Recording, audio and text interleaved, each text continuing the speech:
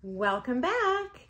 This is part two of a response to one of our commenters' questions.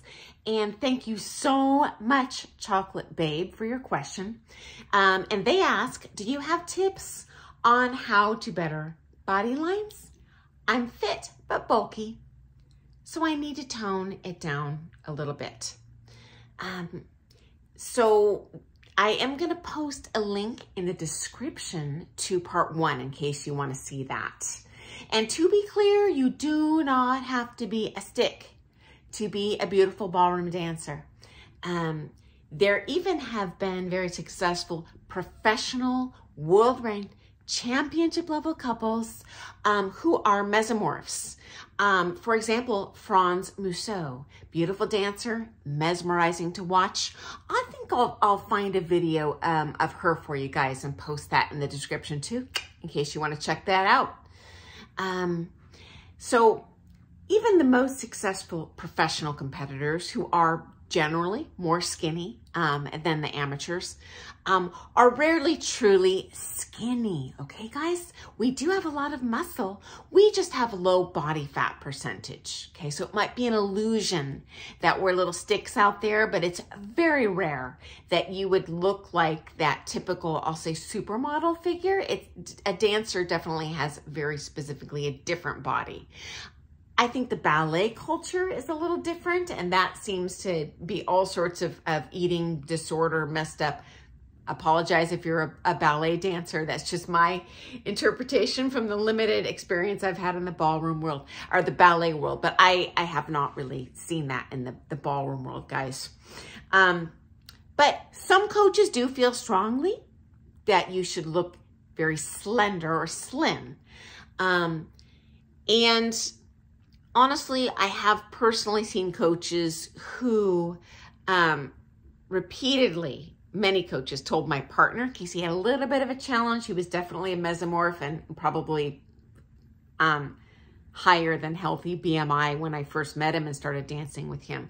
And they had a number of suggestions for him to, as you say, tone it down a little bit. I also, and guys, I'm not happy I saw this, but I will share it with you. I've seen my own coaches have a couple fly in to see them for visiting coaching that wanted to take lessons with them. And one of that pro partnership said, I will not waste our time, meaning your time and my time, coaching you because you're not going to be able to achieve competing successfully in the open championship level without losing X pounds. And it was like a lot. It was 20, 25 pounds. And, you know, when they left, he said, you know, I just don't want to mislead them. If they want to, you know, be national finalists, this is what they're going to have to do.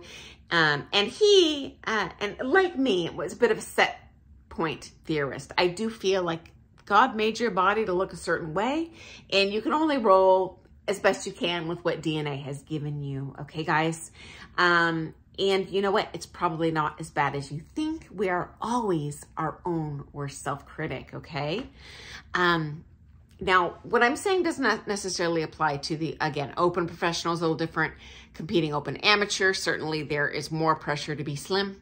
But if you're doing pro-am, hey, don't worry about it. I have never once heard a pro throw shade at an amateur pro-am dancer who was too bulky or too muscular. Doesn't exist. They know you're not a professional, okay, guys? And honestly, this might come as a shock to you. I have heard more criticism of only championship level dancers, but championship level men who have gained too much weight than women. So in my opinion, frankly, in the ballroom world, there's even more pressure on the men to stay slim. So I found that to this day to be fascinating and just kind of unique to the ballroom culture. Okay, guys? Now, I have heard some dieting tips. They vary coach to coach. Our coaches recommended, if to bulk down on muscle, to cut out protein temporarily until you get to that size you want. And not only did they recommend cutting out protein, but they recommended only eating corn and potatoes. I am not personally recommending this diet. I am only passing this along because it was a legitimate question and I want to give you an honest kind of industry insider's answer. That's what I've heard. I would never recommend that to my students, but that's me. And I know what, I'm not a world champion, so take that with a grain of salt, I guess. It doesn't sound healthy to me. But it did work. I saw it work on them. And in all honesty, you know, if you look at kind of, and there's totally access to kind of online kind of protein calculators from legitimate medical sources online. You know, for me, I deliberately consume 25 to 50 grams of protein daily. This varies based on your body weight, your BMI. Okay, guys. But if I do, you know, sometimes I'm just too full to eat that much. And if I, for whatever reason, maybe I'm under the weather or something, if I'm sick to my stomach, certainly I don't eat protein because that's harder on your stomach than carbohydrates. But if I were to cut out protein, say 3 days in a row, I definitely notice the difference. And I do lose muscle mass pretty fast, right? Because muscle is synthesized from protein, okay? Number one, please do not crash diet to achieve this. You really don't want to lose more than, say, 2 pounds a month max, guys. I know that takes great patience, but you're going to get long-term results from that, okay? It's going to damage your heart and your cardio if you keep futzing around every month going up and down and up and down with your weight and your muscle mass. The last thing you want to do is hurt your muscle mass, for example, in your heart muscle, okay, guys? If your parents are mesomorphs, don't expect to be built like a stick. That's just not going to be in your DNA. But you can work the best with what you've been given, okay? My coaches always recommended absolutely no weightlifting, not even cardio, because if you're dancing hard in your practices, there's your cardio. And that's exactly the type of cardio you're going to need in your comp rounds, right?